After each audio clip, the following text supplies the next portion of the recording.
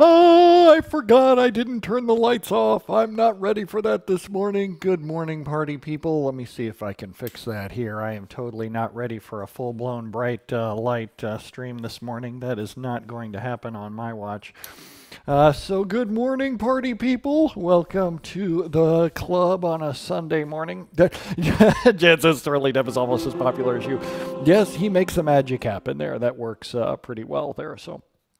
Yes, good afternoon, party people. You'll see that I got the stream to, or the pretzel music player to now start putting the now playing music on the starting screen and on the pause screen and end screen now too, which is kind of nice. Although it was a little bit of a shock because they changed the way that the pretzel player works right before I went live. And I'm like, oh, I'll just launch the music, and then oh, it's a completely different app, and I have to go download it. Also, I am wearing a blanket. Oh, this is like a Snuggie. This thing is, I don't even remember where I got this thing, but it's like wearing a blanket. It is so incredibly comfortable. It is just not even funny. I almost never wear this on streams because it's so, oh, Bob the Lobster's here.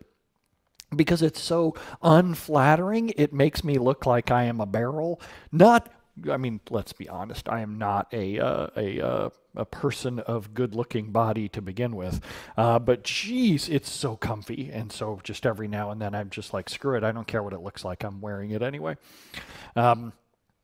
Igor says it's a really great series except for a rather bad title. It's far from anything. Thanks for all the fish. Oh, well, Igor, what do you think it should be called? What do you think the title should be? I'd be curious to hear what you think a better one is. You never want to give people criticism without giving them the alternative. You'd never want to say, oh, this is terrible, without giving them an idea of how to improve. So Oleg says, I wonder when you move to Iceland, will you still do those sessions and you're going to start at 6 a.m. Iceland time? One of the things that's neat about Iceland is the really weird schedule around sunrise and sunset. I'll show you. So if I look at, for example, I went to the Windows snipping tool, which is totally not where I wanted to go. If I go, say, Reykjavik, and I'm going to mispronounce the Reykjavik weather spark average. Here we get average weather in Reykjavik, Iceland. I love WeatherSpark. They do a really good job of mapping out the different annual stuff. So these two graphs really tell it all. Hours of daylight and twilight. And I'm actually moving further in the north of Iceland, where it's even more extremes. We just don't want to talk about exactly where we're living specifically because we've had some really odd incidents of stalker type behavior. So you can see, like, during the different times of the year how much daylight you get. And then also you can also see when the sunrise and sunset is. So that makes for really interesting clocks, you know, in terms of when I'm going to be awake and when I'm going to be asleep. If you really let me pick, I kind of like the cycle. I think it's called diurnal or biurnal. I'm not sure what the name is, but where you basically sleep twice a day. That really meets more of what my schedule is. Like, I'd love to sleep 2 4-hour time spans, and that would work beautifully. So in terms of when I'm going to teach, I have no idea. We'll totally see how that goes. It could be all over the place. Let's come back. And Havidigalur says from Iceland, he says, why you might want to have something like a Philips Daylight bedroom light. Yeah, I don't know if you follow on Twitter Swift on Security. Swift on Security used to pretend like being, she was Taylor Swift talking about security. But one of the things that Swift on Security has talked about recently is daylight LEDs that you just put in your ceiling instead of regular overhead lights. And they're surprisingly inexpensive. They're not that bad these days, especially given how long they last. So I'm probably going to go for that. Especially because the Vitigler says the summer full daylight drives some people crazy. I'm one of those people who I can sleep 24 hours. Like, I can sleep at any time and not any place. I mean, I have a hard time sleeping in planes, strangely. I can sleep in a car. I can sleep in a car like that, but in a plane, it's tougher for me. I don't know why. But daylight doesn't bother me at all. Like, I can sleep through that. DFW says, are you taking any pets to Iceland? No, we had a dog, Ernie, for about 10 years. And after Ernie, the only reason we were able to get Ernie was I told my wife, look, I have to have a dog. We're going to get a dog or that's going to be the end of the relationship. And she finally went, okay, we'll have a dog. And we went through the journey together of picking out the perfect dog. So Ernie was with us for like a nice long decade. It was just absolutely wonderful. But I agreed with my wife that whenever Ernie passed away, that we would no longer get another dog. And I'm totally okay with that. Because too, I think having a dog in Iceland is a little tougher, having to deal with all the snow and that kind of thing. Vitigler says daylight does affect melatonin production, so curtains are a good idea. Yeah, I definitely want to do like blackout curtains too as well. All right, well, we've got a few questions already popping up in the queue. Let's go take a look at what we got over there. Over on YouTube, Bandar says, good morning, Brent. What would be a good alternative to a self-join in a 300 million row table? I want the job to go parallel. You can totally get self-joins in a 300 million row table to go parallel. There's nothing necessarily wrong with a self-join on a 300 million row table. It sounds like you want to get into more details about what the execution plan looks like and what the indexes look like on a table. But just by itself, a self-join isn't that big of a problem. I do those kinds of things all the time. In the Stack Overflow database that we use, both questions and answers are both stored in the post table, and I do self-joins to that all the time. Next up, Symbiotico says, hi Brent, using file tables to track file changes for no. SQL Server is not a good place to store files. If you want to store files, there's this kind of server that's been out for a really long time. It's called a file server. Put your files on a file server and your data in a database server. You don't want to spend $2,000 a core US for standard edition just to act as a file server. SQL Server sucks for that kind of thing. Plus, remember, everything that you put into there, you're replicating to other places with stuff like availability groups, database mirroring, your transaction log, your full backups, all that stuff is just going to churn like crazy. Put the files in a file server. Next up, Kurt says, can someone explain the contents and value of turning on includes client statistics? I have no value to that at all, because for me, whenever I'm doing performance tuning, the SSMS is a terrible client. It takes a really long time to digest all kinds of data. The bigger your result set is, the worse it is. So for me, I've never found value in that. I don't understand quite why people do. I'm sure that somebody does have a good value. I just haven't been able to see it. All right, next up, let's see. Al Getty, good to see you. Says, hello, big SQL master. See what I mean about the thing making me look really big? Like I'm wearing a big giant... That's why he called me a big SQL master. He's saying that I'm fat. He's also correct. I would like to know your point of view about triggers. Do they really affect performance? All a trigger is a query that runs when events happen. So for example, when you do an insert, update, or delete, hi Dharma, welcome to the club. When you do an insert, update, or delete, you're triggering code to happen. The more triggers, or the more that you trigger to happen, the worse performance will get. But really, that's no different than putting the code into a stored procedure or a function or anything else. The more code that you run, slower it's going to go. So triggers get really vilified. A lot of people hate triggers. I don't mind triggers. If you performance tune them, they can be a great alternative to other problems.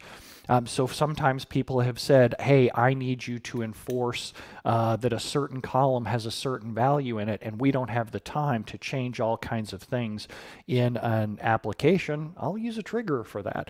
You just have to be aware that the more code that it is, the slower that it can go. And you have to tune it just like you would a regular query.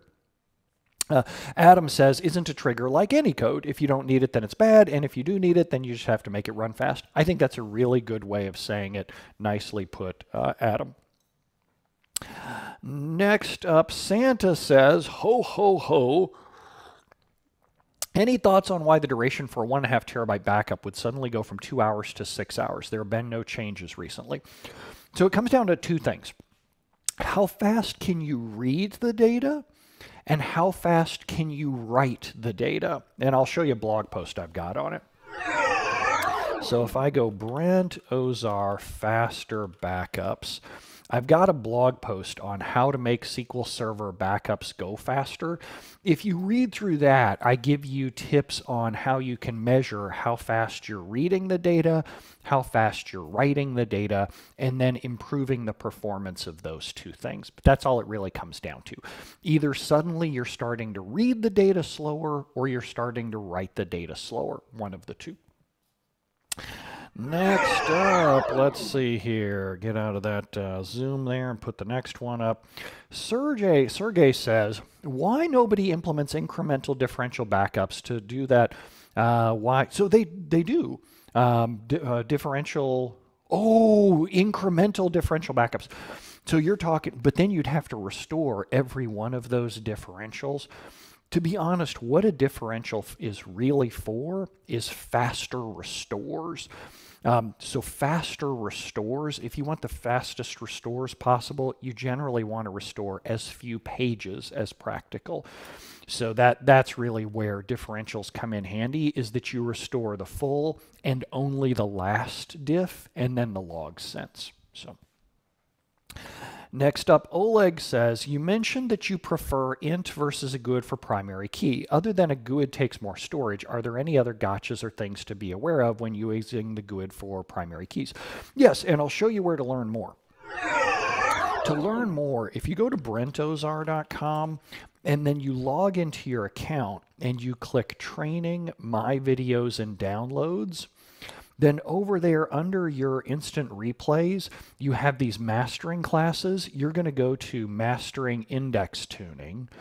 And then under Mastering Index Tuning, you're going to watch the module on the death method for heaps and clustered indexes. And in there, I teach you how to design a good clustered index, how to design a bad clustered index. My son, principles that teach you the differences between those two. What's that you said? You don't have a membership to my site yet? Well, good news, everyone.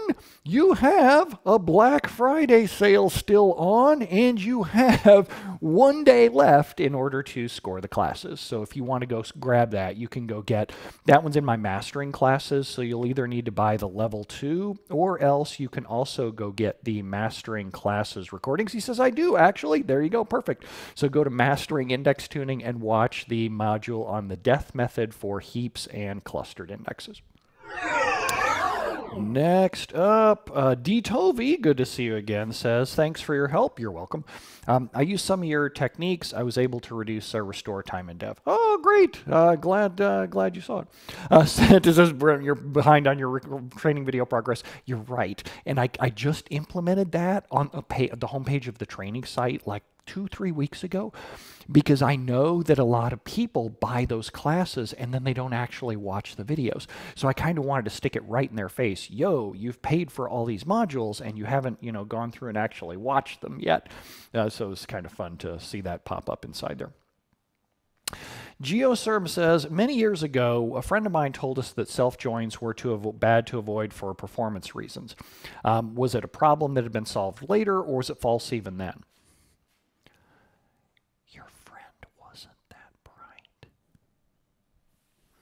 So it's so funny. I'm always amazed how many people say, I read somewhere, and then they come to me and go, was this correct? Why the hell don't you go to the author? Go to whoever says that. If somebody says something's faster, make them prove it. That's also why almost all of my classes are mostly demos these days. Like I show you hands-on so that you can go and see it, so I can prove to you that one thing is faster than the other. But that's just junk. That's just garbage. I don't know where somebody got that. Next up, Beth says over on YouTube, is the database tuning advisor within SSMS a good way to explore for performance tuning? Not really.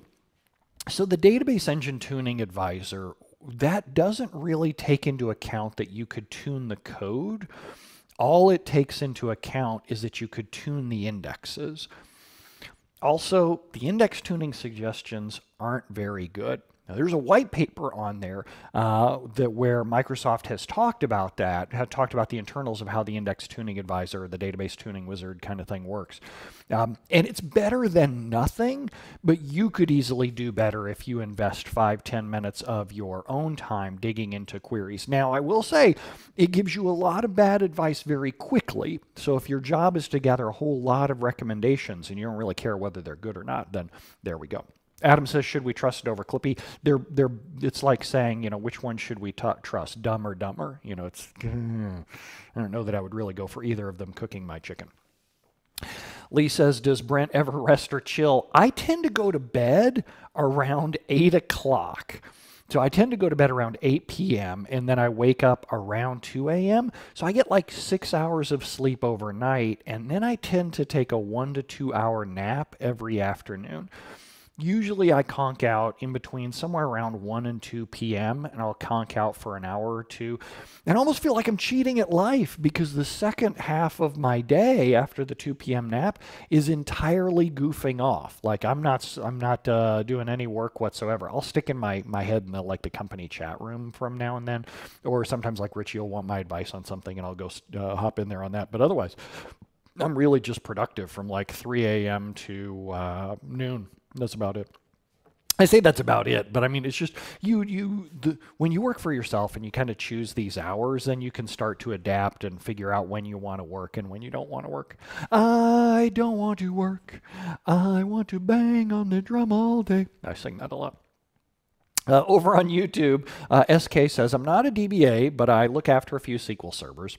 One had an issue where SQL Server pegs a single core for a few minutes, which causes app issues. Any tips for working out what it's doing during this time? Yeah, I have a video on that, actually. I'll show you. So if you search for Brent Ozar SP Who is Active, so Brent Ozar SP Who is Active. What you want is this right here, how to use SP Who is Active to find slow SQL Server queries. SP Who is Active is a totally open source script written by a brilliant fella out of the northeastern US, Adam Mechanic, who wrote a very high performance, very quick query to go find out what queries are running right now on your SQL Server. That's the first place that I would go start. Odds are you're going to find it right from there right away. And I have a whole video on how to use it right there. So if you search for Brent Ozar SP Who is Active, it's totally safe. I run it all the time in production in very big, ugly servers. Big, ugly servers. Next up, Eriker from Iceland says, oh, why didn't it pop up over there? Says, do you turn off IntelliSense and SSMS when working on a busy system? So it depends on the size of the client's databases and objects. I tend to not make changes to stuff like that because I usually only have a really limited time in front of clients. I usually only have 48 hours to turn a SQL Server around, and when you're in front of a client, you only have like 48 hours. Every single thing I do, the client will question. So I want to make as few changes as possible, and if I make a change somewhere, I want them to go, wow. So if they're used to having it on, I tend to not make any changes to it. It's not wonderfully useful. It's better than nothing, but I think if I had a full-time job again working at one particular shop, I would probably go with Redgate SQL prompt, but I would just configure the heck out of it because by default it does all kinds of weird auto suggestions, and I'm like, I don't really want that right there at that. I love the code formatter though. Code formatter and joining is really cool. Control K, Control C, good to see you again, says, thanks for your brilliant job on supporting SQL Server. You're welcome. I appreciate it. Very cool. Says, what is your suggestion on controlling the number of VLFs and not allowing VLFs to increase on an OLTP system? In my experience, people micromanage the heck out of TempDB. It's like they're standing over it and they're like watching it like a surgeon over an operating table, and they're expecting that they're going to slide little dials around all the time and keep changing it. I'm like, look, here's all you do. Go take whatever the total size of data is on the system, 25% of that, that's probably how big your TempDB should be. Break it out into either 4 or 8 data files. I don't get really picky about which one. And then grow them all out to that size and walk away. Just leave it the way it is. If you find that your TempDB is growing, then you want to go find out what's the max size that it ends up growing to. Just leave it alone while it's growing. If people tend to do a whole lot of activity that blows out TempDB, after it grows out, then go, okay, now we're going to reset expectations again. We're going to shrink all the files back down to 0, grow them all back out to our optimal size, and walk away from it again. That's really all you should have to do there. Oh, Greg says my sound effects aren't working. Let me go tweak that. The driver that I use for that has been a little wonky lately, so there we go. Next up, Sherrod over on YouTube says, is there a case where doing heavy reporting on a secondary, assuming means an availability group, affects the performance on a primary? Yes, absolutely. Totally, absolutely. Happens all the time. So lots of ways that I can illustrate that. It can cause blocking, believe it or not. If someone needs to make a schema change on the primary, that'll something that's doing reads on the secondary can actually block it. If it's a synchronous secondary, the more work that the sync secondary is doing, the slower the inserts, updates, and deletes will be replicated across, which will slow down transactions on the primary. So what I'll generally tell people is if you want to use an AG replica for reporting purposes, it should always be async. Like never report against a synchronous replica because you're just going to slow down inserts, updates, and deletes. Next up, Benu over on YouTube says, I've seen an index bringing down my database, which is 3 terabytes in size. I'm using a custom script, which is using online equals on. Could you please help? For specific problems with specific scripts, that's kind of beyond what I can help without seeing the script. So if you want to show the script, go to dba.stackexchange.com, dba.stackexchange.com, and that's where you'll be able to post the script. I'm not laughing at your question. I'm laughing at Richie. I'm at the Pizza Hut. I'm at the Taco Bell. I'm at the combination Pizza Hut and Taco Bell. Richie and I spend way too much time on, probably, I might argue, not enough time on TikTok. Maybe it's just the right amount of time on TikTok. But that's, God, I love that song. I've been thinking more lately about how I would start doing TikToks again, because I did them when I was over in Iceland, but I did them just with touristy stuff. I was thinking, how could I go about doing humor TikToks with the SQL Server? And that's a great example of a sound I could use. Just the time that it takes to do a good quality one is so high, and I just love watching other people's. Jan says, here on Twitch, Jan says, I'm working with a few developers that often use union all. Is it better to rewrite the query so there's less unions or leave it as is? They're not combining results from different databases or tables. Union all can actually be fast.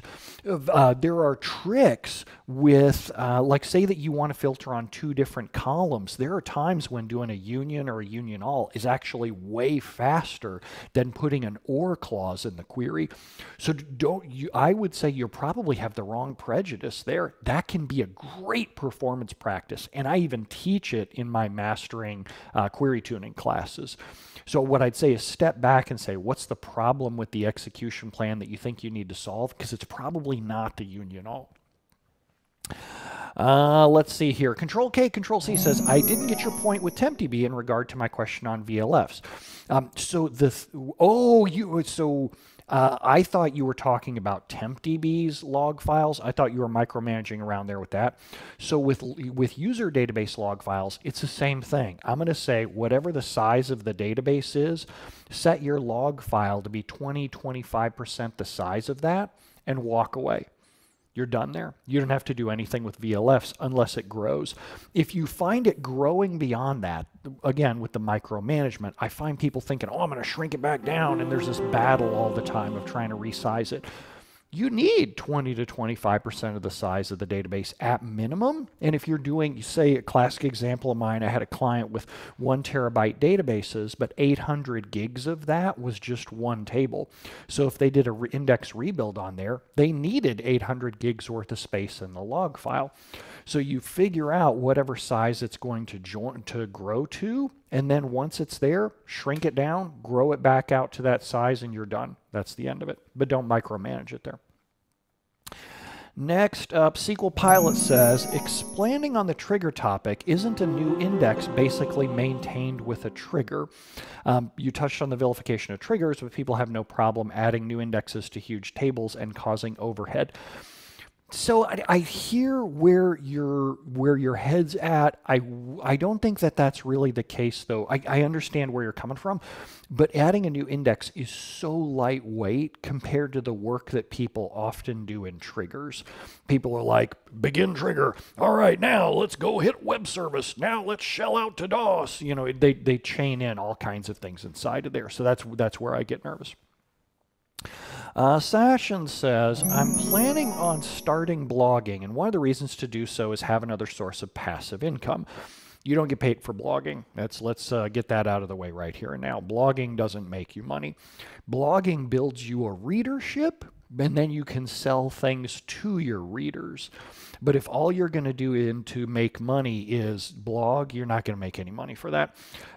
What you might do instead is you could write for places that pay per article. So mssqltips.com is one example of those.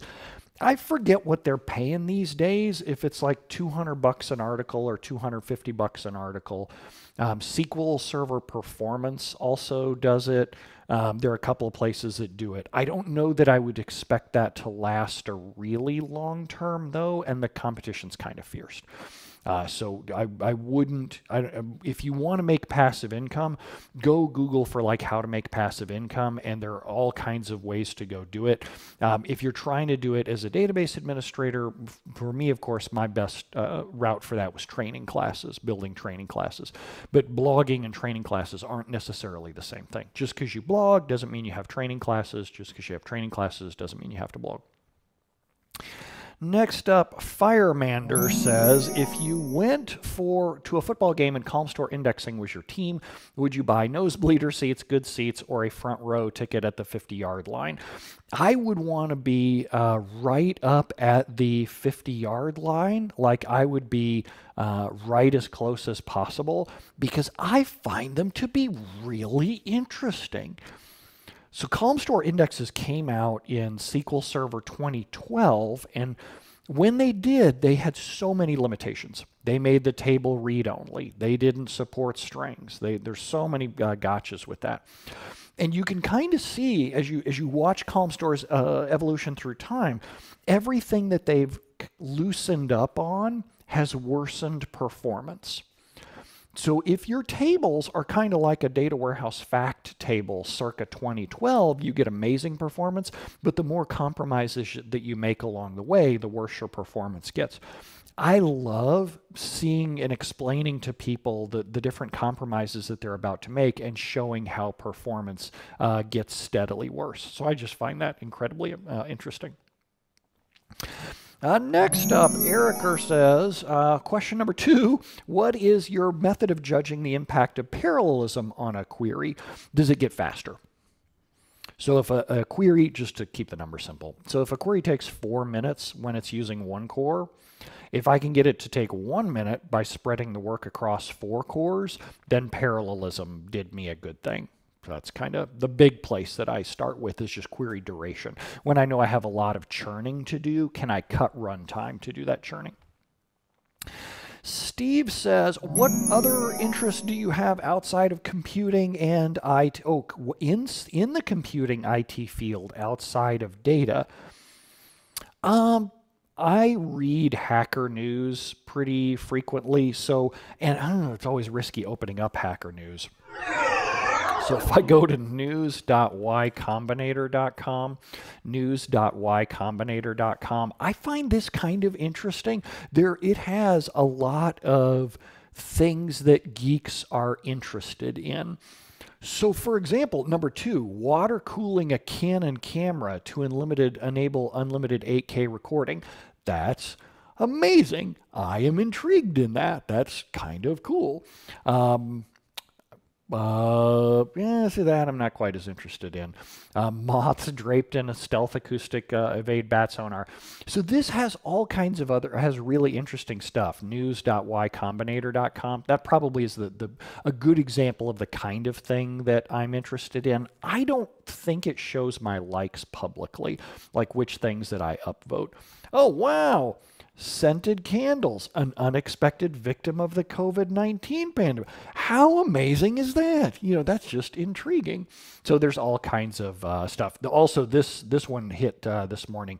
Growl is in retirement. There probably aren't a lot of you out there who use Macs like I do, but Growl, I've been using a Mac for a really long time, and Growl used to be the notification system. Immediately seeing that brought back all kinds of interesting old memories. So along those ways, so the kinds of things that I find interesting over at Hacker News are things like Amazon Lambda, serverless development. I don't do serverless development. I don't do any development. I suck at development. But I find it very interesting, like the things that developers have to do in order to make serverless work. I'm just enthralled. I think serverless is totally the way of the future. It's just absolutely amazing. Over on YouTube, RJ says, my friend has a VM that has 2 cores. SQL Server's minimum licensing is 4 cores. So unless you're licensing the host with Enterprise Edition, it doesn't make sense to make a VM that tiny. It just doesn't really do you any good. So I would say in terms of if this is a production server, I would probably go up to, say, 4 cores, and then at that point, the question becomes more interesting. Currently, max degree of parallelism is set to 0. Look, who cares? When parallelism, 2 cores, you have a watch. You're running SQL Server on a watch. What should cost threshold be set to? Read my SQL Server setup checklist, and I give you examples of what to set cost threshold to. Let's see here. Next up, Bandar says, we have an application that stores columns that can fit in an NVAR 50 in an NVAR 4000.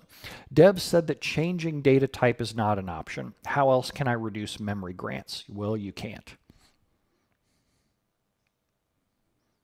On we go. Next up, Cape Moss says, is there a calendar for the next classes? Yes, go to brentozar.com and click training up at the top. So if you go to brentozar.com and then up at the top there's under training, there's watch Brent streaming live. Now you can also click on training and it'll show for each of the classes. If you click on each class, it'll show you their next dates. But also if you hit watch Brent streaming live, then that way you can go get into there and it'll show you if I'm streaming live, there I am. Oh my God, it's me. It's infinite me. Oh my, and I'm picking my own ear. Oh, that's kind of interesting. But if you go down further, it has the upcoming live classes. So there it has the list of classes that are coming up next. Next up, Al Getty says, I really appreciate your time and opportunity. You're welcome. How many rows is the largest table you've seen in your career? You know, I don't think that I've ever tracked it, but I've seen stuff just off the top of my head. I know I've worked on 10, 20 billion rows. I'm sure other people have worked on way larger ones. Because I tend to be an emergency turnaround type thing, people will, because I tend to be an emergency turnaround type thing, I don't tend to work with things for a very long period of time. And usually by the time you hit 10, 20 billion rows, you have a whole team of experts working on a system, and you probably don't need me as much. But 10, 20 billion rows would be about normal. Let's see here. I got to move that out of the way so that I don't hit that over in the background. Next up, Symbiotic DB says, I've seen implementations of a sharded architecture. Is that architecture common to find in your experience? Yes, absolutely. You can Google for database sharding, and there are tons of resources out there talking about how it works. It's very common for software as a service type companies.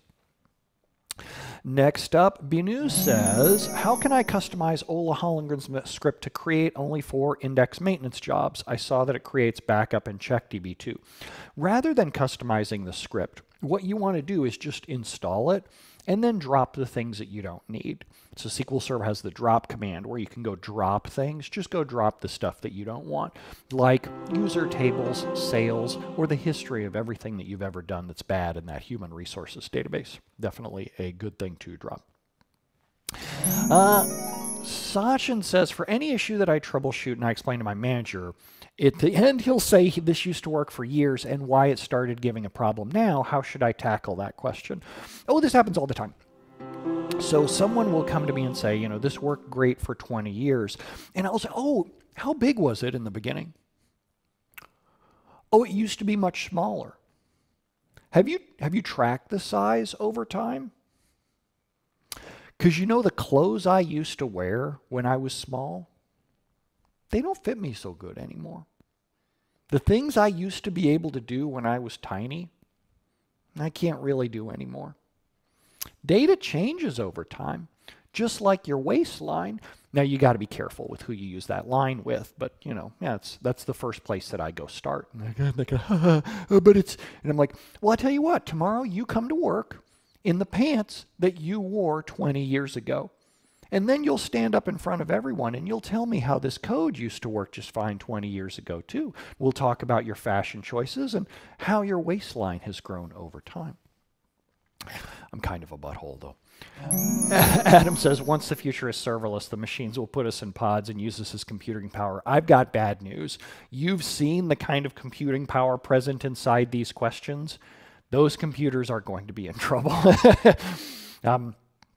Sharad says, are you ever bored at work? What motivates you? I'm going to sound so crass. Money. I don't work just because I like what I do. I want to retire. There are people that I love that I would love to spend more time with. And of course, I'm talking about Richie.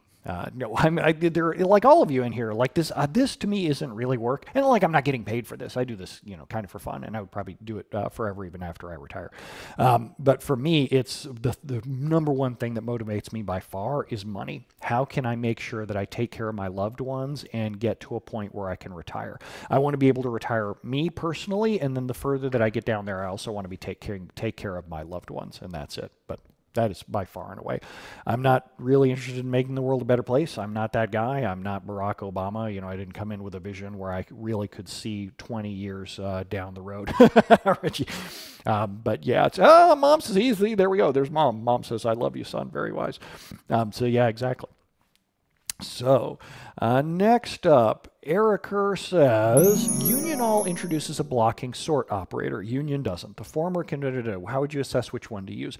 I think you might be overthinking it a little bit. I would kind of step back and go, what does the data need from the query?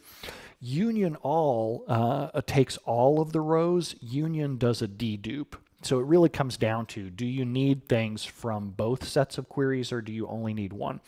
If you're worried about the blocking operator, then try to think about maybe dumping the data into temp table instead and then doing multiple passes into the temp table. Then you don't have to worry about the blocking sort. But there's a great question. It's the kind of thing that I go into in the mastering query tuning class, but it's pretty far beyond what I could cover here. Next up, Binu says, does Ola Holmgren script rebuild column store indexes? Yes, but it makes performance worse. Under absolutely, positively no circumstances do you want to run the command alter index rebuild on a column store index, and I teach you why in my fundamentals of column store class. I explain why that kills column store performance so badly and the techniques that you need to use instead. And it's not reorganized either. Next up, Davo says, can you give me an idea about this error? At least one of the following parameters must be specified: body, query, file attachments, and subject. Well, what that means is that you didn't supply one of the parameters.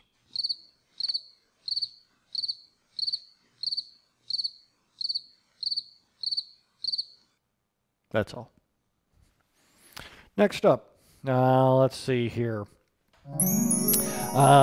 Bleard says, how bad was your argument for management for proper backup sizing, including recovery? Oh, anytime you can't get the results that you want for something like backups, copy the stakeholders. The people who have the data, who own the data that's inside that database. So for example, and this is your last resort. This is going nuclear. This is when you can get into really bad trouble. I just added that. You can get into really bad trouble. But if I had an adversarial relationship with management, I would say, okay, look, here's the deal. We need 7 days worth of backup history because I'm only running CheckDB every 7 days because we have a server the size of a hamster. And if management said no, I'd say, okay, look, I need to cover my bases just so that the users can understand that we're going to lose data. I'm going to copy them on an email just so that they're prepared. Here's what I'm going to put in that email. Dear sirs and madams, your databases will lose data under these specific circumstances. To mitigate that, it would cost this much. If you would like to mitigate that, get your budget approval and go to this manager. It is not something technical that I can solve. It's not a switch that I can turn. I need this much resources to protect from that problem. And I would tell that to the manager. This is what I'm about to send. Are you cool with that? And then when management says yes or no, either way, I'm going to go send it. I'm like, look, it's not your problem, manager. I know that we don't have the money, and it's not, you would do it if you had the money, but you don't. So then that way it takes everybody out of being the bad guy, and it just makes it clear to the users if they want the money to do it, then they've got to go pony up for that. Next up, Jan says, you always say that 5 indexes on optimal. No. You're not listening when I say that. That is a starting point. My guideline of 5 and 5, and I'm very clear that it's a guideline, not a rule. It is a starting point. You often need more or less depending on your workload, your query performance requirements, and your hardware. So it's not a rule. It's just a starting point. To learn more about that, go watch my Fundamentals of Query Tuning class. Ari, you did. You just did, right? You just asked a question. Some people, I swear to God. DJ Khaled is here with another one. He says, good to see you. I'm replacing SQL replication with my own replication as you didn't encourage the use of SQL replication. So I did that too in my career. So there was a point where I worked for a wine and spirits company with about 5,000 laptops spread all over the US with SQL Server data. And we didn't want to deal with SQL Server's replication because it sucks when you have 5,000 servers involved. So built our own replication from scratch. It's not easy. It sucks. It's hard work, but it's definitely a lot better alternative than that. Next up, DJ Khaled says, to track rows and change in tables for replication, do you checksum all? Do you do a trigger that would insert manager? So I like just having a last updated date. I add a last updated date to every table, and then I maintain that with a trigger on insert and update. I just maintain that by updating that column. It's super low overhead, very fast. So I would highly recommend that. Then that way, whenever the application wants to go find out what's everything that's changed since a certain date, then they can go pull, show me all the rows where last updated date is greater than the date time when I needed to get stuff done. So that's the place where I would start. Next up, Counterin says, what is your opinion on recursive CTEs? They're cool. I don't have anything against them. They're cool. Thankfully, I don't have to write them very often. I usually get called in for emergency performance tuning. For me, it's less about writing new code from scratch. And I also really admire and respect people who can just bang out recursive CTEs off the top of their head. I always have to go back to one of my previous ones to get an example because they kind of flummox me. I know I have to have the starting query and a union all and a query back to the CTE, but it always makes me a little tricky. Well, for me, create a date. I just use the last updated date, and whenever it gets created, I set that as to get date or get UTC date, whichever it is. So it makes it easier. The Almighty Beard says, how can I view all of the queries executed in the context of a transaction? Who is active only shows the current running queries, but not all the previous ones. You can't. SQL Server doesn't track all of the queries that have been involved in a transaction. The thing I always tell people is, the SQL Server engine that works for you also has to work for, say, Stack Overflow. So if you could imagine, if you have 30, 40,000 queries running per second, you simply couldn't afford to track all of the queries that were involved in a transaction for every single session.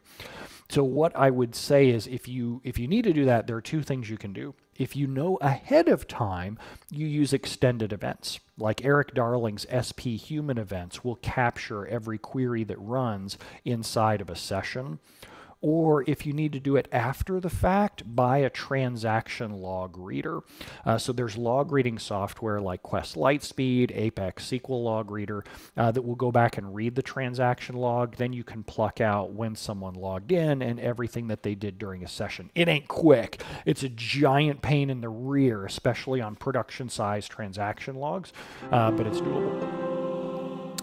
Next up, VJ Red says, during performance troubleshooting, one of the challenges I face often is this a SQL Server victim or a root cause? Tips to differentiate? Yes, that's actually my entire mastering server tuning class. So the way that my classes work is you start out with index tuning and query tuning on like one query at a time, then I gradually amp up workloads. And then in the last class in the series, Mastering Server Tuning, I give you a running workload and we work together to figure out what the root cause is. So that's my Mastering Server Tuning class. Chock full of tips inside that one. Next up, Yogeswari says, hi, tell me something about PL SQL. How is it different from SQL? Oh, I'll show you. So I have a blog post about that. I'm going to say Brent Ozar Postgres differences. Because I wrote up a blog post that talks about differences between SQL Server and Postgres. So if you search for my name and then 2 important differences between SQL Server and Postgres, that will get you a starting point. And I'll copy paste this, stick this into chat so that then that's out inside there. So great, I'll just go ahead and scroll down through them since it's got a couple in there. In Postgres, CTEs are optimization fences. I want to say that that's changing in 14. It's either changing in 13 or 14 for not all queries, but some queries. With SQL Server will reorder this stuff and make it happen wherever, whereas with Postgres, the CTE has to execute first. And then the next thing is that you can't just jump into an if statement in Postgres. In SQL Server, I can simply start typing, hey, if something exists, go do it. But with Postgres, you have to start out by declaring some code blocks inside here. Gives you just a quick example.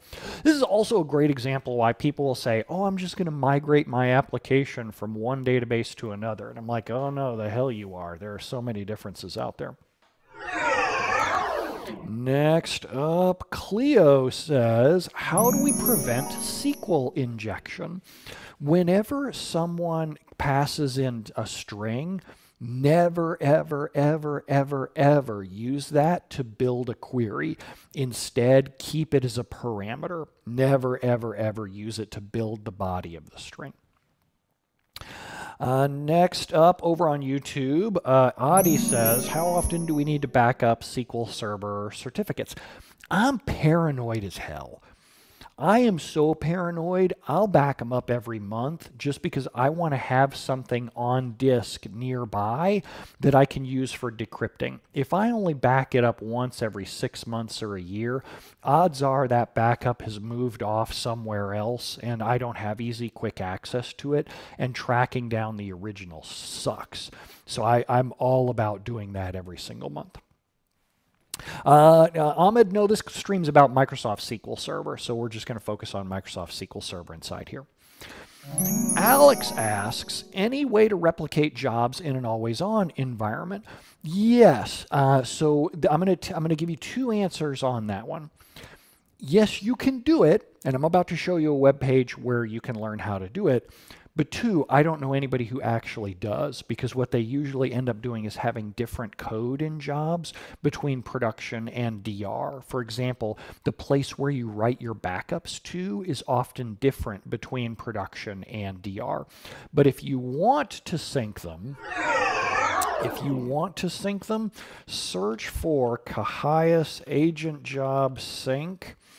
If you search for Cahias Agent Job Sync, Jonathan Cahias of SQL Skills has written apps and scripts that will go through and sync them for you. It's old. I mean, it's pretty old stuff. But as far as I know, I think it still works. So there you go. Cahias and Always On or Agent Job Sync. Next up, let's see here. Babesh says, differences between SQL Server and MySQL. SQL Server has a lot more capabilities around high availability, disaster recovery, parallelism features for large queries, enterprise features like auditing who saw what and who did what, fine-grained single server authentication or single source of truth authentication so that people can authenticate in with their Active Directory or domain or Unix logins. So it's much more focused at enterprisey customers, whereas MySQL is more focused around building small web apps. And it can scale to big web apps, just like SQL Server can scale, MySQL can scale. They're just different target audiences. Bamu, obviously you weren't just paying attention, so you kind of missed the thing that I just said about Cahias, but you can go back and watch the replay. Syed says, sir, I want to learn SQL in one day. Oh, me too. Oh, I would love that. That'd be really cool. When you find out how to do that, let me know. Oh, you were asking me. Oh, I don't know, son. I've been working on it for 20 years. I still feel like, man, windowing functions and the merge statement, they kick my butt every time. You're probably better off, if you want to learn something in one day, probably best to like make an omelet maybe. You could probably pull that off inside one day. So I'd go for that. Next up, Dan says, we have tables in Azure SQL that regularly get truncated and inserted with new data. Ugh. Sometimes views that build upon these tables return no rows, even though tables have data. Why could this be? Oh, generally, okay, so there are a few things that can cause this. One thing that can cause it is if the selects use no lock. No lock gets dirty reads. It won't necessarily see accurate results. You could be querying a secondary when the transaction hasn't finished yet. The primary could be, or the job that's doing the repopulation could wrap the whole thing inside a transaction, and the transaction may not be committed. I could go on and on in terms of that one. What I would probably say is, rather than doing truncating and inserting, that's a design pattern called Groundhog Day, where you reload every table from scratch every time. That's not sustainable long term. You would want to move towards something that's more incremental logging or incremental loading. Could I troubleshoot that as part of my consulting work? Absolutely, but just the number of causes are so large that I'd be like, hey, let's take a quick step back, and why are we doing Groundhog Day? Prashant says, help me out in, and I can never say pagination without singing it like Rod Stewart. Pagination, whoo! So help me out in pagination? Sure, I'll show you. So if you search for SQL Server offset fetch pagination, pagination, whoo! So here, Aaron Bertrand has a post on how you can do offset and fetch for pagination. SQL Shack usually has some pretty good tutorials too, so those will be the terms right there that you want is offset, offset fetch. There are performance gotchas. You have to index appropriately for it. If you don't index appropriately for it, then you can end up with some performance problems. Next up, let's see here. Pagination. Woo! Next up, I could do that all day. Addie says, second question for the day. What's your recommendation for a 2 terabyte database that takes a long time to back up? Snapshots. Oh, yes. SAN snapshots by far. This is the technology that makes the most sense when you cross over the 1 terabyte line. Snapshots before you use them, and I don't mean database snapshots. Those things aren't that good. SAN snapshots are baller and let you snapshot a multi-terabyte database in a matter of seconds. SQL Server doesn't use that, so welcome to the club, but you're in the wrong room. The room you want is over there. Maybe it's over there. Go click over there. But definitely snapshots, far and away the big deal. Goodness. Next up, Control-C, Control-K, Control-C, DBA says, I remember at the time you said rebuilding fragmented indexes doesn't make sense. Fragmentation is a big deal. I'm curious on how Query Optimizer tackles fragmentation, which it would see on Optimizer stats. Does the Optimizer ignore fragmentation level because the index pages are in memory? No, the Optimizer will actually make different decisions depending on pagination. Or, see, I'm so obsessed with pagination. Woo! That even though I'm reading fragmentation, fragmentation doesn't work quite as well for that. Fragmentation. Woo! That's not quite as cool. But so it does actually make different decisions. It's just so rare to see out in the wild. Most of the time when I'm seeing performance problems out in the wild, it's because people have the wrong indexes. It's not that SQL Server goes, well, this index is too fragmented. I'm going to choose a slightly different approach. So it's possible. It's just so insanely rare. Next up, SymbioticoDB says, I felt tempted, oh my, to educate Microsoft support engineers with your amazing blog posts and videos because at times they don't seem well trained. Am I a bad guy to pointing them out? So here's a trick that you do whenever you want good results from Microsoft. Don't call them stupid. Right? It's the same thing you would do with your coworkers. If they're in a position of power and they have something you need, don't call them dumb. In Microsoft support terms, you use the word escalate. So you say, great, I've tried that. Let's escalate this. I need to escalate this to the next tier.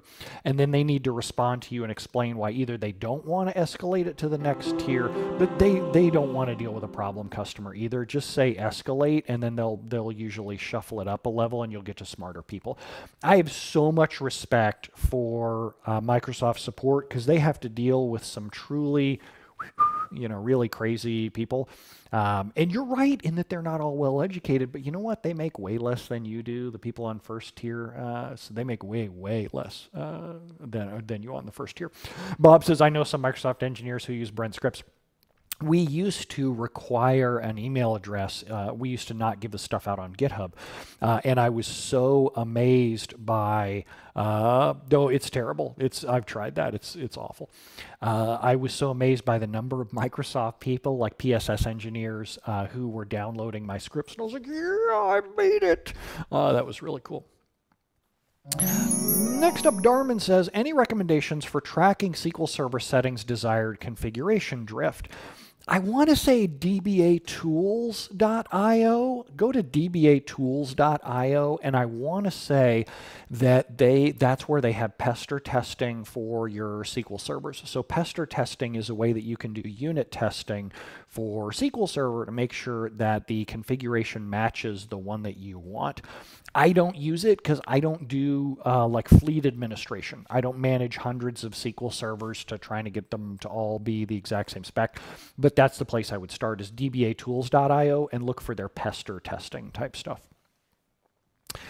Next up, my friend asks, COW Train says, I've seen corruption in a few rows. Corruption's on a clustered index. Why is it not repairing the page from the secondary? So one possibility it could be is that you have logical corruption. SQL Server has logical corruption bugs where it will knowingly write bad data to disk. So in a case like that, the data is going to be garbage on both sides. Another example is, let's say that the corruption existed before you set up the secondary. Like if the data's been corrupt for a year and you only set up the AG secondary 6 months ago, meaning you seeded it from a backup that actually contained the corruption. Those are the common examples. Next up, CW Train says, how do you establish objectives consulting with new clients? I had recently had a conversation with went a little like you. We agreed on a 10% speed improvement. You made 9.3%, so we don't want to pay you. Oh, that's a great question. I'll show you on my site. So if you go to we'll go to brentozar.com, and up at the top, there's consulting. So if you click on consulting, hi Harold, welcome to the club. If you have consult, or you click on consulting, and it explains what my first engagement is. This is the only way that I start new clients, is I only start them with a 2-day SQL critical care, where we walk through the SQL server and I get an assessment of what kind of shape they're in. Then, if someone actually wants me to fix specific things, like, okay, Brent, you identified that this stored procedure is our biggest problem. You gave us a proof of concept rewrite. We actually want you to pay to build the finished product. We'd like you to get it through testing and write up documentation on what you did. Then I'll do exactly what you described. I'll say, based on logical reads with these parameters, I expect to get an 200% performance improvement, or whatever the number ends up being. And if I don't get that, you don't pay me, and that's it. And so then that way, if I don't meet it, I go, you know what? Nope, that's fine. I couldn't achieve the level that I expected, and so you shouldn't have to pay for that. I'm not going to say, like, if I got you 90% of the way, you should pay me 90%. Nope. If I couldn't do what I agreed that I would do, you don't pay $1. And that's how that works. Now, that's aggressive, I know, but that's also why when I do those kinds of things, I say, here's the stored procedure, here's the percent improvement that I expect, and it's either going to be on duration, CPU, logical reads. Like, we're going to pick specific parameters and specific metrics. And then that way, too, I know when I've crossed the finish line. And if I couldn't cross it, then I don't get to eat my dessert. Next up, Eriker says, Sundays are pizza days. Can you share a query selecting your most favorite and excluding your least favorite toppings? True story, Friday was our pizza day because of Thanksgiving, so we didn't feel like cooking anymore, so we went and got pizza. So for me, I tend to go with, so, when you're married, happy wife, happy life. I want to go to whatever she likes that I can tolerate. So we end up with pepperoni, onions, mushrooms, spinach, which is actually surprisingly good, and easy cheese, meaning light cheese, and that sucks. But okay, whatever, I'll do it. But so happy wife, happy life, and so I'm happy with those. If it was mine, if my wife passed away and I was getting a pizza, I would do a Chicago-style deep dish pizza, which is not thick crust. That's ridiculous that pizza places have, out in the side of the U.S., have gotten to this thing where they think deep dish pizza is a big, thick crust. That's not what it is. It's a pie. It's really thick ingredients with lots of cheese and everything. I like pepperoni, sausage, like everything that's going to kill me. I want that in the pizza. I'm all about it. Least favorite, I used to say, was sardines. I didn't really like sardines, and then I've kind of grown to like those over the years. So even, I know Andy Mallon gets upset about this, but I don't mind pineapple. We went to Hawaii, and I had pineapple on a pizza, and I was like, this actually isn't bad. It's not too bad at all. Next up, Scott says, what are your thoughts about running integrity checks on a log shipping secondary to avoid the overhead? So the problem is, the only thing that checks is your log backups, not the data pages. If corruption's happening on the data pages aren't replicating from one place to another. So I am not a fan of that to test your backups. It is okay to take a snapshot on a logship secondary and do CheckDB on there to make sure that you can fail over. But just because you fail over, your backups can still be trash, which means that if someone says, go back to a certain date and restore the data, you may not be able to. So that, unfortunately, is why the answer there is sad trombone. Next up, SQL Pilot says, when you set SP Blitz cache's minutes back parameter, that only filters on last execution time. Is there a way to get the number of executions and associated stats during the last X minutes? Nope. SQL Server doesn't track that built in unless you turn on Query Store. SQL Server doesn't have anything in the plan cache that samples over a period of time. What instead you do is, if you go to my Mastering Server Tuning class, I explain how to harvest SP Blitz cache to a table on a regular basis. Like every 15 minutes, you run it with minutes back equals 15, and then that helps you get a better idea of what's happening inside any given 15-minute time span. Jan says, do you know if there's a way to give a user without admin privileges the privileges to edit SQL agent jobs created by others?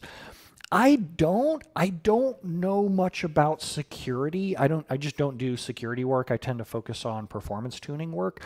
That's a great question to ask on dba.stack exchange. I remember hearing people being very frustrated around SQL agent permissions. I just don't know what the granular specifics are. All right, so we're going to stop here for a 5-minute bio break so that I can go refuel my espresso. 5-minute bio break. While we take that 5-minute bio break, a quick shout out to this week's sponsor, my Black Friday sales. So you can go over to brentozar.com/Black Friday and you can see the deals that we've got going over there on our training classes, SQL Constant Care, the Consultant Toolkit, all kinds of stuff. Those sales end tomorrow. Tomorrow's the last day that you can go buy. So you can hop over there at brentozar.com/Black Friday in order to learn more. So 5-minute bio break, and then we'll come back and keep plugging along on your questions. See y'all in 5 minutes.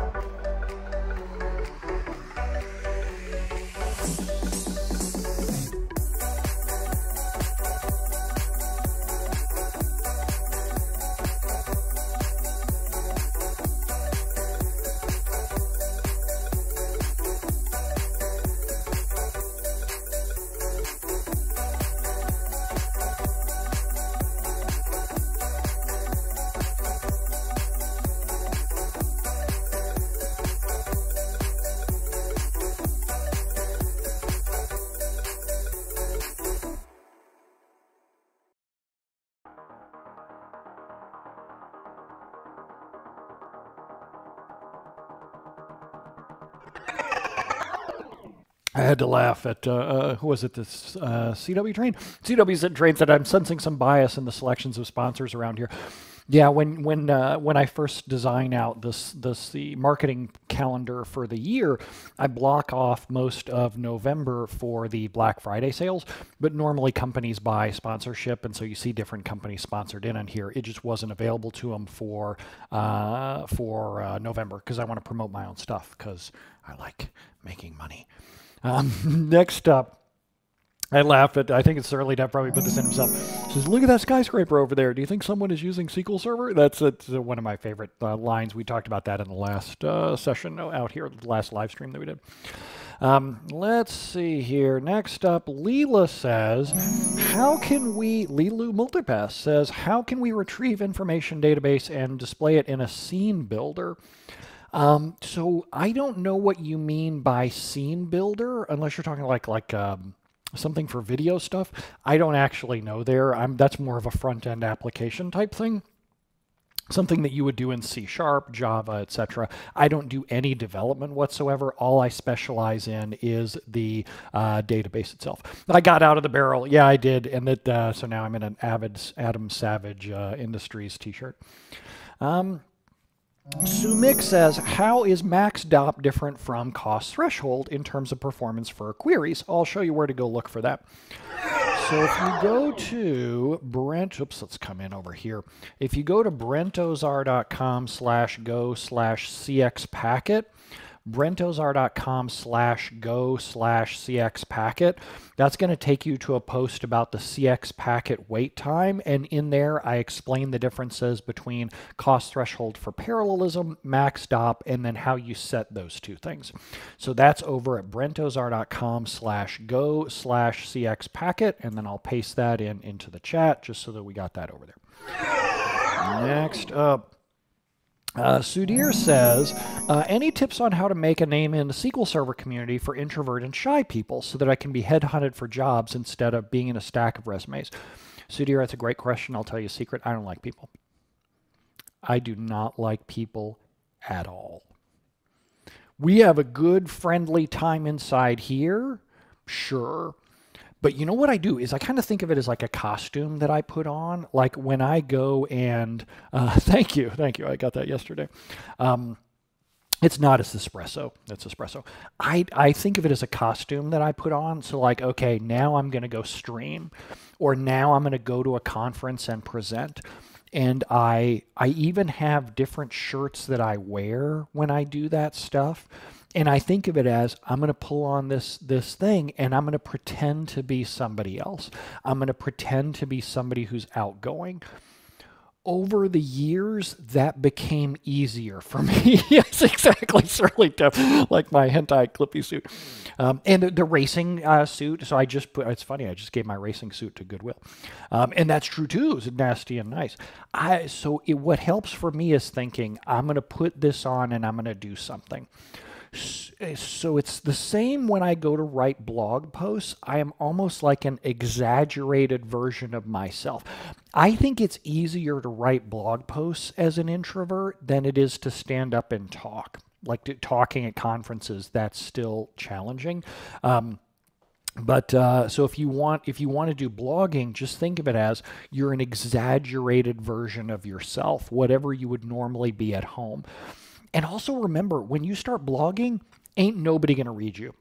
Like the first year, nobody's going to read you, and that's okay because you're really getting your training wheels on. Stephen King had a thing. CW Train says, I literally put on a shirt. Or put on the suit. Stephen King had a saying that like when you're going to become a writer and you sit down at the beginning of your day and you start writing, like the first 2-3 pages are going to be junk and it doesn't matter. Just start writing, assuming that you're going to throw the first 2 or 3 pages away. At the end of the day, that's when you make the decision about what pages, how far into that you're going to throw the work away. And what often you end up finding is, well, you go, oh, that isn't that bad. I'll just go ahead and keep it in. Or no, this is terrible, and I'm just going to throw this part out. The great part about your first year of blogging, it's going to be garbage. Who cares? Doesn't matter. You're going to think it's good 1 year in, it's still going to be garbage. Doesn't matter. It's still just keep churning the stuff out. Because plus two, think about the number of blog posts that you've read from other people that are garbage. Myself included. People give me stuff all the time in the blog comments. This is terrible. You should be ashamed of yourself. I'm like, I don't care because I make more money than you do. Hi, Tegucigalpa shows up. Tegucigalpa in the house.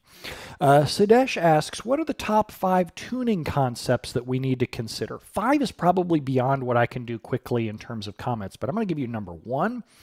Know your top wait type. Know what your SQL Server is waiting on.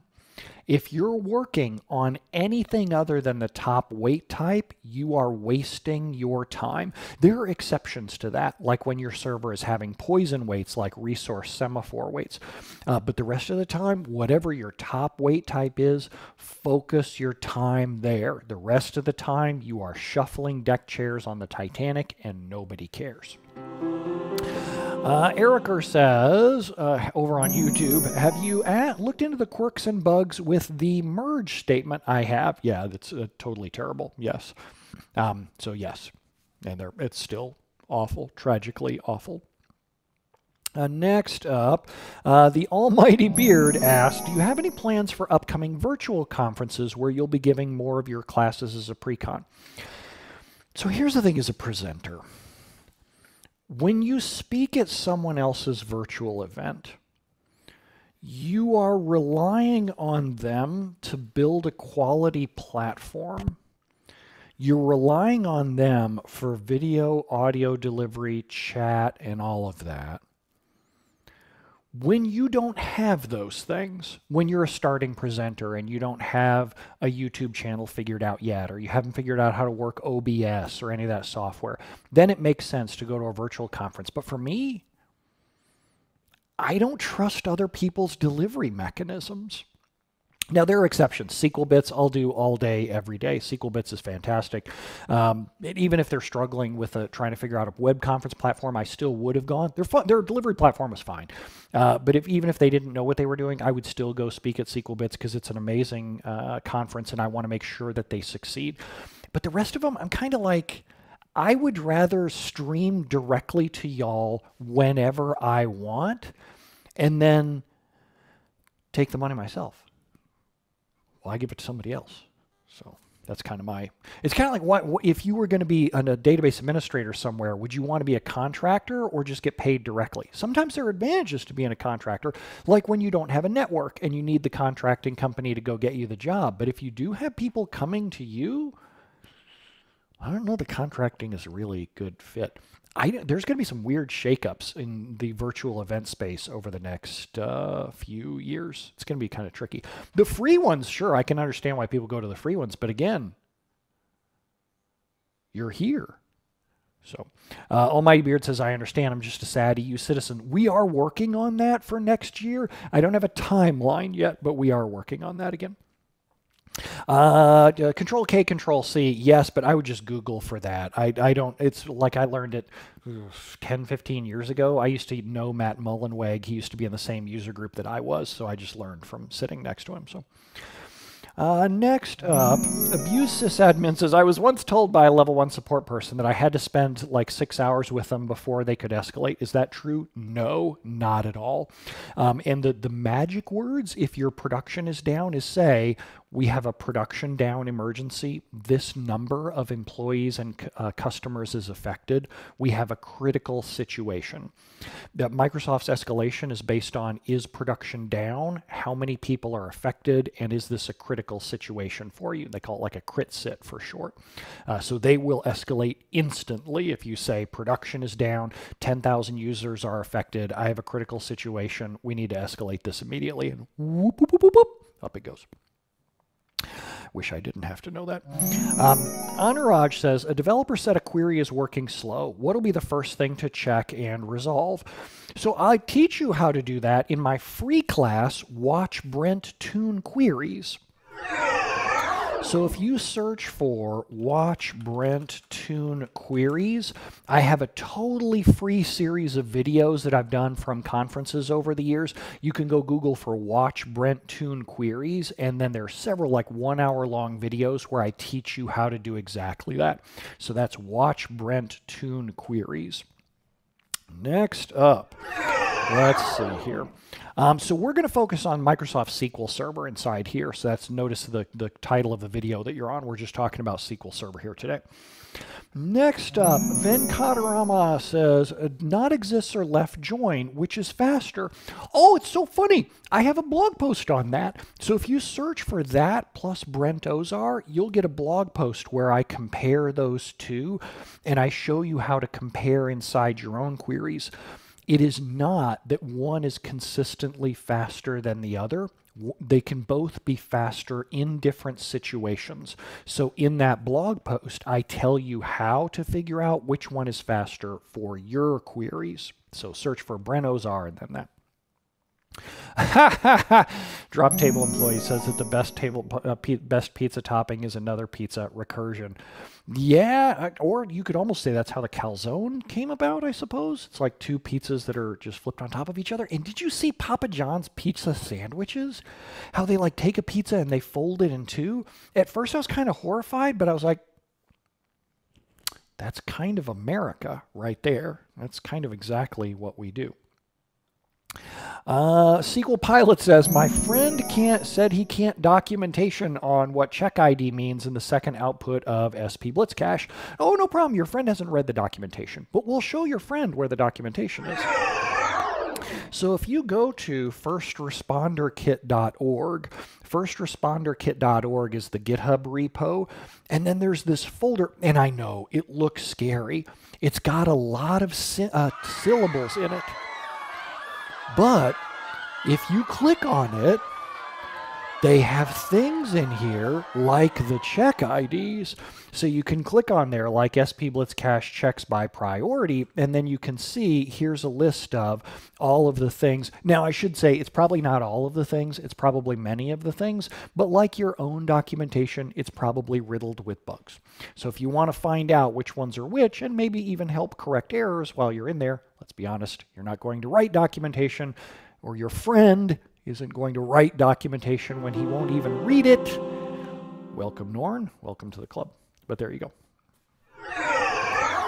Next up, Control K, Control C says, what would you do at age 80? Is that related to SQL Server? When do you want to take your hands off SQL Server?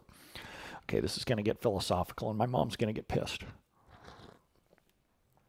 Erica and I have a philosophy that when we can no longer enjoy life, we're going to get together in the Porsche and drive off a cliff. Specifically, the cliff in Telluride at the end of the airport. Telluride Airport in Colorado has this big, huge cliff at the end of it. We're going to get into the car, max a throttle, race off to the end of the runway, and jump off the cliff. Then we're going to die together. So there you go. If one of us was irreparably damaged, you know, like if one of us had some kind of life-threatening injury and got in a car accident, we wouldn't have. See, there's my mom laughing. If one of us was hurt, like let's say that I had cancer and I passed away, she wouldn't die, or I wouldn't, like it's not like we have a death pact where we both have to go at the same time. But when we're both at the point where we no longer enjoy life, we are going to Thelma and Louise the bejesus out of it. Drop Table says Brent's mom watching every stream is the cutest thing ever. I'm surprised my dad doesn't watch, actually, come to think of it, because I know he was on Facebook. I think he was going to delete his account there for a while. I'm not quite sure what the status on that one is, but all right. Next up, Georgie says, totally shifting gears, literally. When a view is queried, can we rely on the SQL engine to always apply join elimination if appropriate? Yes, as long as they're like left outer joins and you're not filtering on the tables that are doing the left outer joins. That could be as well. So as long as they're like left outer joins, you should be pretty well off. I can imagine situations with terrible like nested views that do group bys on top of each other. on the left outer join columns, that might be the case, but the rest of the time you're totally fine. Where inner joins, it can't eliminate them, because inner join says that I have to go check the existence of the rows in the other table. You can help that with foreign keys, but that's kind of tricky though. Theo says, in an always-on available or always-on cluster, so this is tricky. This could be a failover cluster, or it could be an availability groups cluster. With TempDB on local NVMe, will SQL Server failover if the NVMe drive fails? So what you would always want to do is you always want to use those drives in pairs, and you want to use mirroring. So you would want to use the OS levels drive mirroring. NVMe drives are not expensive. They're really cheap. So it's real easy to mirror those things. That way, if you use your own hardware monitoring stuff, like whatever you get from Dell, HP, Lenovo, Cisco, whoever, they'll tell you when one of the drives fails, and then that way you can schedule an outage where you would fail over at a more appropriate time. So that's what I would say there. If you're using a VM in the cloud, so like Amazon EC2 with NVMe storage, you should expect that servers will fail all the time. Do I know if a TempDB failure will trigger that? I don't think so by default, but SQL Server has database level health detection queries that you can add in if that's important to you. Let's see here. Scott says, what documentation should we maintain on each SQL server in case of disaster? So for me, it comes down to what would you need to recover the database or recover the server back to the point where the business is comfortable in the time that's allowed by the business. So some companies have a very long recovery time objective for DR, like a day or 3 days or 7 days. And if you have 1 to 3 to 7 days, you can make a lot of mistakes. You can take a lot of time. If your failover is minutes or hours, you can't take a lot of time. And so that's when often people will set up a warm standby and they'll replicate across using tools like always-on availability groups, SAN replication, log shipping, etc. What I normally find is that as people want shorter and shorter recovery times, documentation isn't enough. And let's be honest, Scott, no one reads the documentation. People won't even write the documentation. They sure as hell don't read it. You've seen inside here, half the questions that we get in here, people could answer via Google. It amazes me that y'all even show up to hear me be a human Google. That's so amazing how that works. I'll take it. It's fun because I can make fun of people, but Abuse sysadmin says it would be much better if his mom was correcting his SQL Server advice. Well, note it is kind of funny how rare that y'all actually correct it, which is kind of funny. I am very serious about like drawing the border of what I know and what I don't know. Alex says, Brent, yesterday you told us about 2 magic buttons in SQL Server. Are there any magic buttons in SSRS or Power BI? I don't do any kind of performance tuning on either of those tools, so I couldn't tell you. But I'll tell you who I would check with. Over on YouTube, search for Guy in a Cube. Guy in a Cube is a stream run by I almost said Adam LeBlanc. How weird is that? Adam Saxton and Patrick LeBlanc, and they have all kinds of tips and tricks on SSRS and Power BI, and they have awesome streaming quality. They're fun to watch. Truly great people. I really enjoy watching them. So that's Guy in a Cube on YouTube. Next up, Igor says over on YouTube, what do you think about Phil Factor and Joe Selko? Any similar authors to recommend?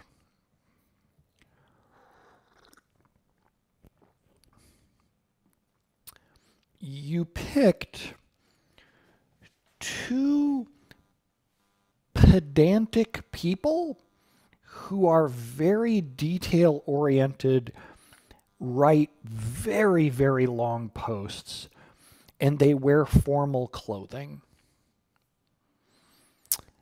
No, I don't have any other similar authors to recommend. It's kind of amazing that we ever got two of them, and they happen to be friends, so that kind of tells you something. But I don't know any similar authors to recommend, and I'm going to say something kind of radical. I don't read either of them. I did a long time ago, but I'm like, for the love of God, get to the point. I don't have all the time in the world. Stop telling me stories about British farms and just get to the point. So if you like those kinds of books, I would say probably, I don't have a good recommendation for that. Yeah, you got me there. Boy, Phil's gonna see this and he's gonna be so pissed off. Joe's retired, so Joe and I talk all the time. The guy's a genius. Both of them are geniuses. I just can't stand their writing anymore. Steven says, if my server cost threshold for parallelism is 5 and I want to change it to something sensible, how do I prove that change improved performance or not? Well, attend my Mastering Server Tuning class. If you have a live class season pass, go to the Mastering Server Tuning modules and read the ones on parallelism. You don't have to watch the rest of the class first. You can jump straight to the parallelism modules and start from there. There are 2 modules, one on normal parallelism and one on abnormal parallelism. So you can combine those 2, watch them in order, and then that'll get you to the thoughts of that one. Let's see here. Delete a couple of things there. Greg says, what is your preference for espresso? Nespresso, because it's really super easy. And I know I was only going to do Microsoft SQL Server questions, but that one had a one-word answer, Nespresso. Otherwise, baristas. Bandar says, what are the most memory expensive operators like sort? Sort is a great one. Hash match is another one. So between sort and hash match, those are usually the 2 that burn the most RAM. On SQL Server 2016 and newer, adaptive joins is there, but it's much less of a consumer than sort and hash match. IBM hasn't made servers for years. Lenovo bought their server business years ago. Roman says, what kind of liquor could I offer you in case life would give that chance? I tend to not drink brown liquors these days because they just don't usually agree with me, especially in the quantities that I like to drink booze. So if it's like just one shot, I can do bourbon or whiskey, but generally tequila. I'm a really big fan of tequila, especially sipping tequilas, like nice quality tequilas, stuff that costs like $50 a bottle. Doesn't have to be that expensive, but like $50 a bottle. At $50 a bottle, you can actually sip tequila and it doesn't kill you. Oh, abuse sysadmin, that's a great point. Marco Russo does have a lot of good Power BI content. I was just watching one of his videos recently, so very good. Next up, Sachin says, how can I baseline multiple SQL servers by putting minimal load on them? It sounds like you're trying to generate your own fake load, and that's worthless because every workload has different performance characteristics. Some are CPU intensive, some are memory intensive, some are storage intensive, some are locking intensive. So if you're just going to push random workloads through, you can use stuff like TPC benchmarks, but it's totally unrelated to what your applications will face. So unfortunately, it just doesn't make sense to do that. If you want to push synthetic workloads through, you're better off with just like system testing materials that sites like AnandTech will go and use, any server benchmarking tool that just does purely synthetic workloads. But I wouldn't get SQL Server involved. Erica for Iceland says, do you present an ROI case for your work to your clients? That is a great question. Let me show you something. I'm going to have to drag this out of, go get this SQL Critical Care, and then copy this over into here. I didn't want to put it there. Let me put it somewhere else. And where the heck did it go? Here it is. Copy this over here, replace, and go put this up. And then I'll go show this. All right, so this is the exact PowerPoint deck that I use when I'm doing a sales call with a brand new client. Somebody can book a sales call right inside my website with like, here's my available calendar and, let's go get started. And I start out by talking a little bit about myself and what I do. Then I go through these I just say flat out, now can you talk through these? And what they do is they go through and explain the answers to each of these. And this one is the ROI question right here. Why do you want to hire me now? Why do you want to hire me? Why do you want to hire me now? Like, what is it? You tell me. And the way that I'll often say it, if they didn't answer this by the time that, and I just let them talk as we go through and I take notes. When we get to this point, I'll say, okay, so what's got you to the point where you're ready to spend $7,000 on a consultant? And that's flat out the answer right there. And they'll say, well, because we're having this problem and it's stopping us from shipping $200,000 worth of product a day. Well, because we're getting ready to buy a $500,000 SQL server and we want a sanity check before we do it. Well, because our staff has been struggling with this for 6 months and we're tired of them beating their heads against the wall. One of the best techniques in sales is listening and letting the customer talk themselves into it. Often we'll get to this point and I'll be like, so what have you got? Where are you at the point where you're ready to spend $7,000 on a SQL or on consulting? And sometimes they'll go, I don't think we are. And I'll go, okay, no problem. Well, when you're ready to, shoot me a call and we'll go forward from there. But I don't want to talk you into something if you're not ready to pull the trigger on $7,000. And they have to explain the ROI to me rather than me explain it to them. So that's how that works. Next up. Let's come back over here for the next one. Luis says, why don't they add the functionality to add a partition automatically as Oracle does? Remind me, how much does Oracle cost? Oh, it's a lot, isn't it? It's like $47,000 a CPU. For $47,000 a CPU, they should add holes in your belt automatically. They should bring coffee to your desk automatically. They should take you to steakhouses automatically. For that price, they should do that. They should have someone with a white glove that types things in for you as you go to run a query. So that's why they do all kinds of things, because they cost a metric buttload of money. That's a measurement to describe how much platinum you can put up your butthole and then use that. Salespeople do that a lot because salespeople make you wouldn't want to know what Oracle salespeople make you do.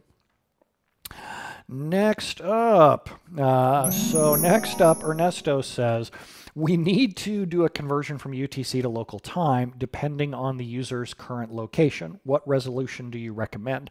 I have the app do it.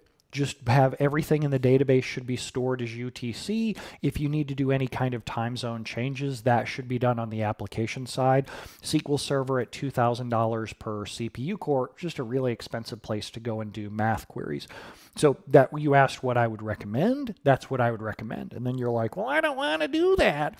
I want to go ahead and have SQL Server do all the work. Then you can figure out whatever way you want to roll that. There are all a million different ways that you can roll that. They all suck compared to having the application server do it. So let's block that guy, and then off we go to, oh, it's not showing. Oh, let me go put this into the queue because these are kind of cool. Add that, and then add that, and add that. Add that. All right, so let's see here. Santa says, have you ever seen an odd versus even max stop number be an issue? A long time ago, like SQL Server 2005, there was a bug if you set max stop to 3, but it was a really long time ago, like 15 years ago. I haven't seen it be an issue since then, and even SQL Server 2019 setup will actually recommend odd max stop numbers depending on your hardware. For new folks around here, I have asthma. That's why I cough. I could always have the Rona. You never know. We try to be really careful. I wear masks. I wear gloves even when we go outside because my wife knows that I totally put my fingers in my mouth all the time. I just go, oh, this sauce looks excellent. Off we go. Next up, Dilip says, how do I randomly show male and female records from 10,000 rows? So this is really challenging for SQL Server to return a truly random number of rows. And if you query out there on the web, there are a lot of bad advice, like order by new ID. What that does is it tells SQL Server to scan the whole entire table and generate a new ID on every single row.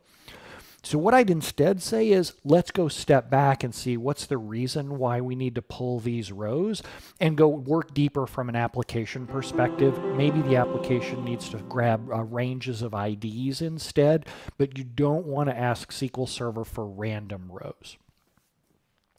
Next up, Scott says, how do we tell what version of the First Responder Kit is currently installed on SQL Server? Oh, Scott, look away for a second. Someone's calling you over on the other screen.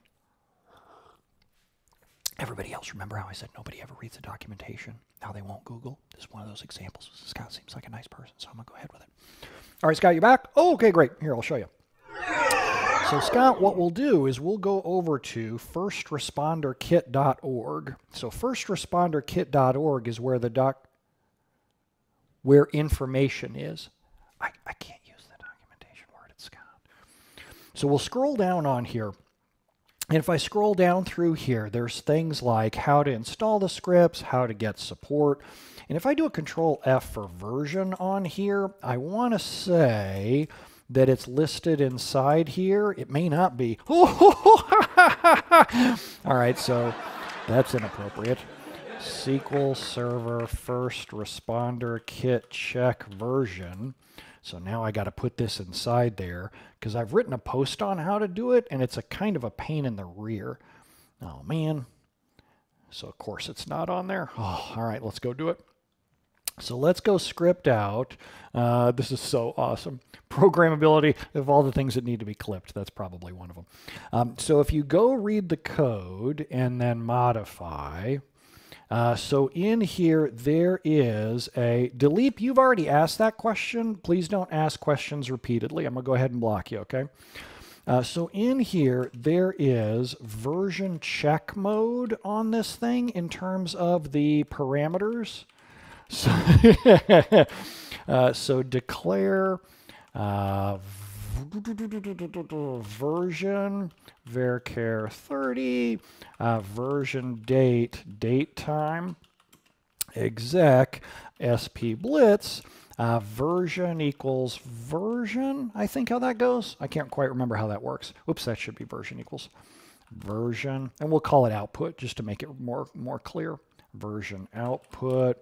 And version date output, and then we'll say version equals version output, I think is how that works. And then version date output, version date equals, and version check mode equals 1. Let's see if that works. And then we'll go select version output and select version date output. Let's go try those. Let's see if that works. Oh, no. So now let's go read the documentation. So SQL Server First Responder Kit, version date. Oh, the G-Surgeon says output after parameters. I like that. That's probably it. I think it's that.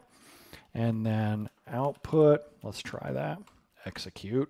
And yay! There we go. That's very cool.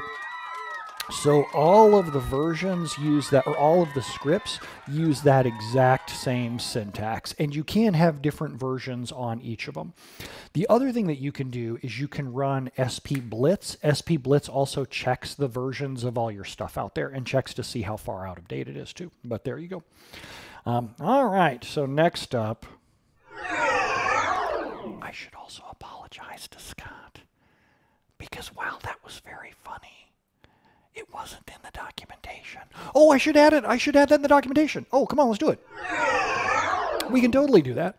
So let's go add that into the documentation. So let's go say in GitHub, let's go fire open GitHub, and then let's say, let's add a new branch, and we're going to say version date documentation, new branch, create the branch. And then let's go over to the README in the first responder kit. So first responder kit and then README. And let's go open that with Notepad. And I'm not going to do that right now. That's going to be boring as hell. So I'm not going to make you watch me do that. But I am going to do that. I'm going to leave it up on my computer so that I go through and hit it. Richard says, what are your thoughts on the longevity of SQL Server? Not because of competition, but because of the general evolution of software. Do you think a proprietary database will be made for the cloud? It already is. Cosmos DB, Amazon Aurora, Postgres, Amazon Aurora MySQL. There are tons of them. Tons of those. Next up, Control K, Control C says, is there a good idea to use extended properties for documentation purposes? Well, we've pretty well established here on the stream that no one reads documentation. So I don't see people doing that a whole lot. I think it's neat. I think that there are some, I've seen some ERD tools that actually use extended properties for documentation, but given how little people read documentation and keep it up to date, I'm pretty jaded on that kind of thing. Next up, Noemi says, or Norn says, any ways to optimize Azure SQL Server besides building a more expensive plan? Oh, tons. There's query tuning, index tuning, all kinds of settings that you can influence. Absolutely, tons of them. And especially it's different between different flavors, between Azure SQL DB, Azure SQL DB Hyperscale, and managed instances. They all have different ways that you go about tuning them, by all means. If you want to learn more about that, I'll show you. If you want to learn more about that, search for GitHub SQL Workshops. If you search for GitHub SQL Workshops, Microsoft has a series of training classes that are all self-paced. You have to teach yourself. It's a bunch of training material that you can then go read and walk through on your own time. But it's all totally free. So if you search for GitHub SQL Workshops, Microsoft puts that out there totally for free. Nice of them. Next up, Billiard says, what's your second most preferred database engine? Aurora. Amazon Aurora is amazeballs. I love what they do by substituting their own storage engine underneath, how they rely on Amazon S3 to do the storage replication for them. Oh, if you want to learn amazing stuff about databases, search for Amazon Aurora reInvent. At the Amazon reInvent conference, they have all kinds of free videos. You can access them all over YouTube. They go through the mechanics of how Aurora works, and it's just amazing. It's just fantastic. And we use it as a business, too. It's just fantastic. Next up, Eriker says, on the ROI question, do you state that everything you say will be billed against you? I actually only do our daily billing, and it's only task-based. So, for example, that SQL Critical Care is just a flat $7,000. It's just 2 days worth of work. And then if they want to hire me for additional work, it's just per day. You know, they can buy as many days as they want. So it's up to them how many days of my time that they want. So it kind of works out. I'm a really huge fan of minimum daily billing and complete prepayment by clients, that you have to pay for my time ahead of time just to make sure that you lock down the spots in my calendar. So I'm in a weird position though. Ashish says, can we store date time offset in SQL? Yes, you can.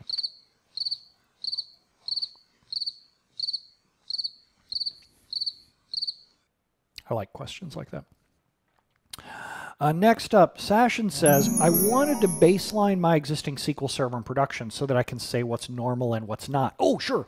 We teach you how to do that in Mastering Server Tuning. Watch the first module in Mastering Server Tuning, and we start right there because having a baseline is really important. So that's the first module in Mastering Server Tuning. Ruimi says, hey Brent, what's the reason that SQL Server doesn't go parallel even though subtree cost is high?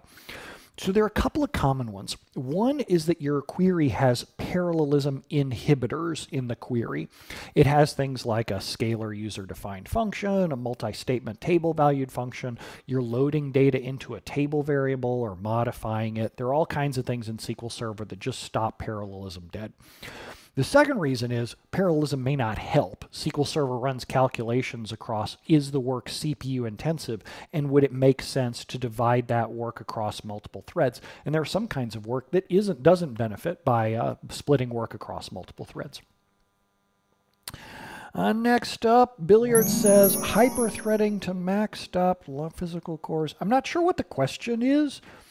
So try rephrasing the question. I'm not quite sure. It sounds kind of like you're just stringing a bunch of syllables together, like rutabaga, barbecue, syntax, freshness, joy. I'm like, I'm not quite sure what's going on with that.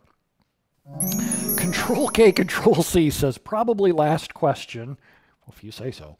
Microsoft has an article, performance guidelines for Linux. Why don't they have that for Windows? Do any of y'all Google? Seriously, have you heard of a search engine? You're saying that Microsoft doesn't have documentation on performance on SQL. What the hell is wrong with... Let's go see. So let's say SQL Server Performance Guidelines Windows site Microsoft.com, and let's see. So what do we have inside here? Let's go see. There's some down there, there's some there, there's some here, there's some there, all kinds of stuff. Yeah, interesting. Billiard says I'll just go to sleep for that last one. Yes, you are welcome. It's called Google. Next up, Benu says, what is the reason we keep an even number of files in TempDB? You know what's really funny? I just got done rehearsing a demo for that exact thing. If you attend my upcoming Fundamentals of TempDB class, my Fundamentals of TempDB class is happening on, I believe, December 7th. You can go register for it, and it happens to be on sale right now during my Black Friday sale. So you can go over to brentozar.com/Black Friday and you can buy yourself a seat in that class. And I show you with hands-on demos that you can then go reproduce all kinds of interesting things about TempDB.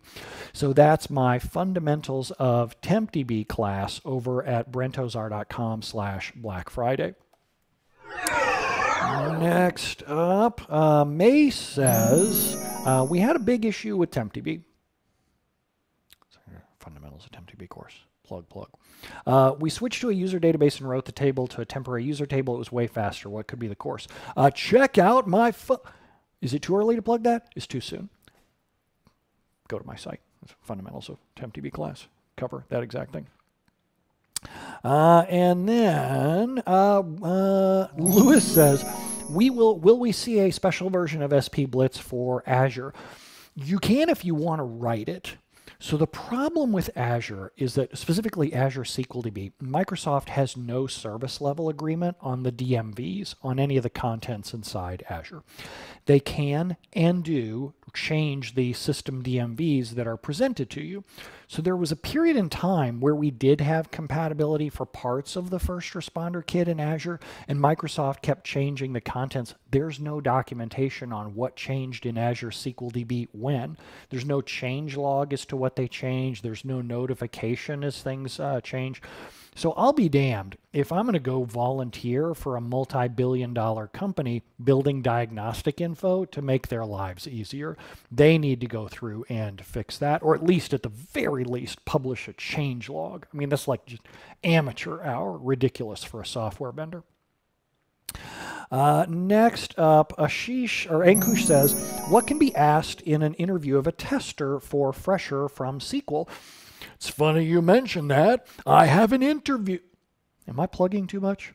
I have a class for that. If you go to brentozar.com/training, there's a DBA interview question class where I give you a bunch of interview questions and answers.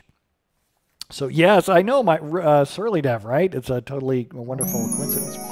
Drop table employees were saying, somebody saying, we're having performance issues and fragmentations at 55%. When I reviewed the doc, you did the what? You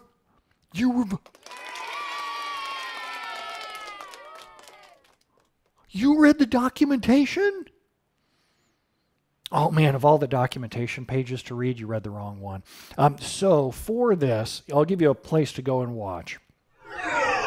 If you search for Brent Ozar fragmentation,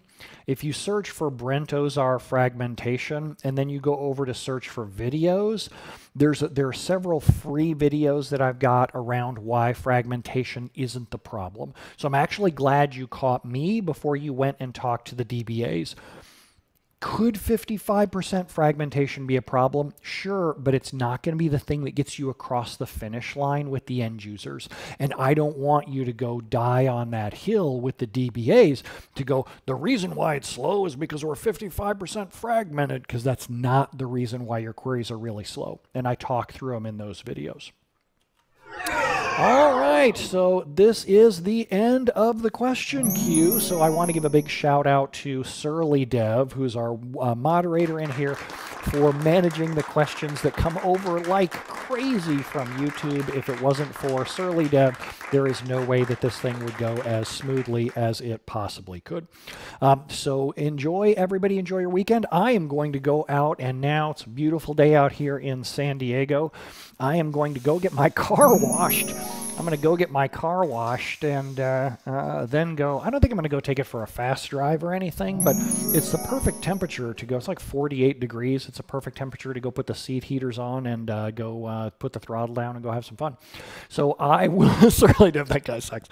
Over on YouTube, they say. So thanks a lot for hanging out with me today, and I will see y'all next time. I will be in here tomorrow morning as well, but tomorrow morning won't. Well, I don't know what tomorrow morning will be. We'll wait and see on that one. It might be questions or it might be demos. So I will see y'all next time. Adios.